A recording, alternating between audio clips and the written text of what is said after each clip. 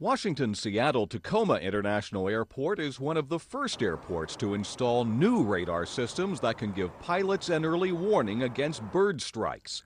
A year ago, US Airways Flight 1549 struck a flock of geese shortly after takeoff, causing it to splash down in New York's Hudson River.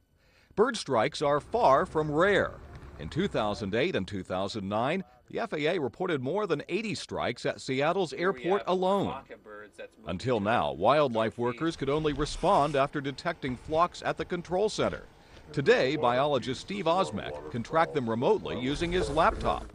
We can bring it into our vehicle and we can see the bird hazards real time, actually when they're happening.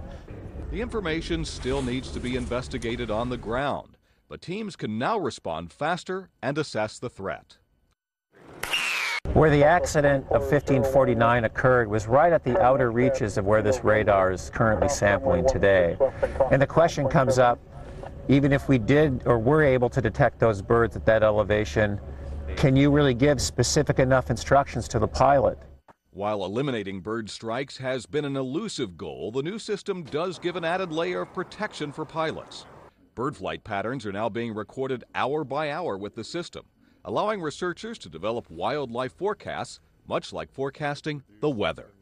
Mark Hamrick, The Associated Press.